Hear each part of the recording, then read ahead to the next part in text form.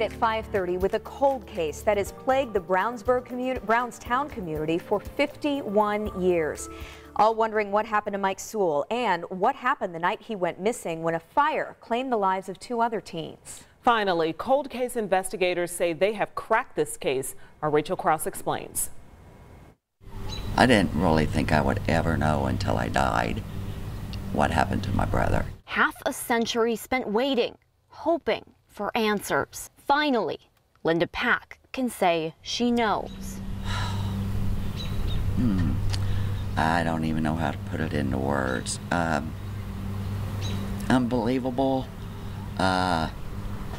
happy, bunch of emotions all at once. Her 16-year-old brother, Michael Sewell, went missing December 18th, 1971. He'd been camping with his friends, Stanley Robinson and Jerry Autry. The night before, a fire broke out at the Brownstown cabin they'd been staying in.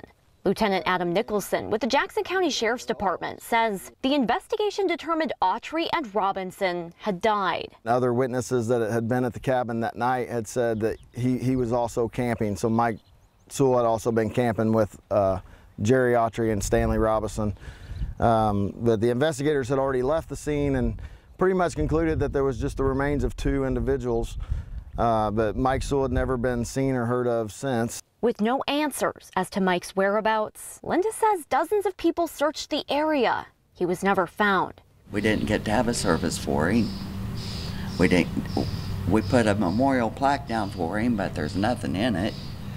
The only thing my mom could do, she got a picture of him and lit candles. That's all we got for him.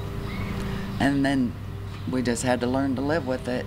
And live with it they did for the next 50 years. Then last June, cold case investigators exhumed the bodies of Robinson and Autry and their remains sent to an anthropologist. When she finally sent her report, that was scientific certainty that there was 3 subjects within the 2 caskets. Mike had been there all along. News Lieutenant Nicholson couldn't wait to share with Linda. It's hard to explain, really. I mean, just to know that you're giving someone information that is life-changing, and it's information about something that happened before I was even born. So it's a great feeling to know how happy that they are to know that they finally have the answers that they've been wanting. After 51 years of wondering what happened to Mike, finally, for her family, for herself, a sense of relief. I'm just glad I got to be alive long enough that I got to know the truth. In Jackson County, Rachel Krause, 13 News.